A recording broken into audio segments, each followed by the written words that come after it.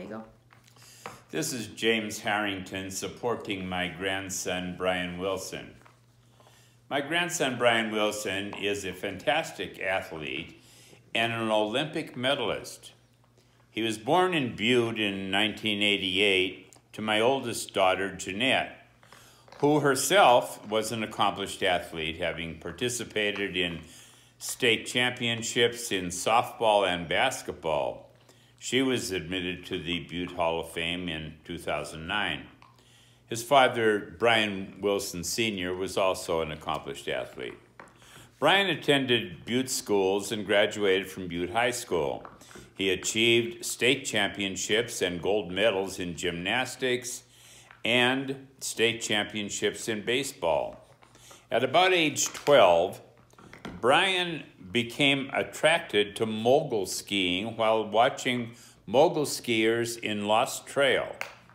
Before long, those whom he had watched with awe were now amazed at watching him ski the mogul fields. Bryon thrust himself into the freestyle skiing sport with dedication and enthusiasm. Together with his younger brother, Brad, Bryon, who's also an Olympian, Bryon would construct ski jumps on Homestake Pass to the amazement of Interstate 90 motorists. When not attending skiing camps in the summer months, he and Brad would hike up to mountain lakes carrying all their heavy ski equipment and then climb up to snow-capped peaks and ski down to the astonishment of the fishermen fishing the lake. Bryon continued to succeed in the sport. He also took up wood carving. Within a year, he was recognized as a master carver, and the income from sales of his fish carvings, along with contributions from generous Butte friends, allowed him to continue on the World Cup circuit. He became a junior world champion and a member of the U.S. ski team. He was renowned for his double full and cork 180, that's 180 degrees, 3 times 360 degrees upside down. He looked like a helicopter. Some of the most advanced aerials these were in the competition. Bryon won the U.S. National Championship in 2009 and achieved podium medals in World Cup competitions.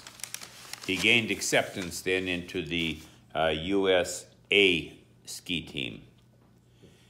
In the 2010 Winter Olympics in Vancouver, Bryon qualified among the 30 world's top skiers and outperformed the World Cup giants, achieving a bronze medal for the USA. Bryon currently coaches the U.S. Olympic team. Bryon has always identified himself as a Butte kid.